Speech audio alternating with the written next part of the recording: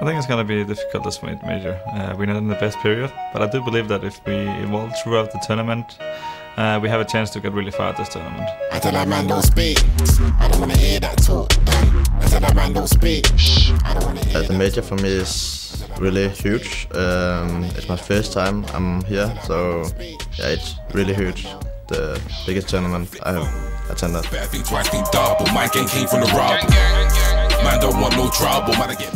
I think we had the wrong mindset when we went to Hong Kong and to Stockholm, and we thought it would be a little bit easier than what it was. And I think our mindset is now just play like we do in practice, because in practice it works out, but we can't transfer it to official games. So now we're just going to play like it's practice. I mean, the major is what we all play for, so it's huge. There's a lot of respect to gain and a lot on the line for a lot of people, so it's the biggest tournament of the year, and you really got to focus. And if you win that one, it's like a milestone for a team. Man don't want no trouble, man I get burst like bubble.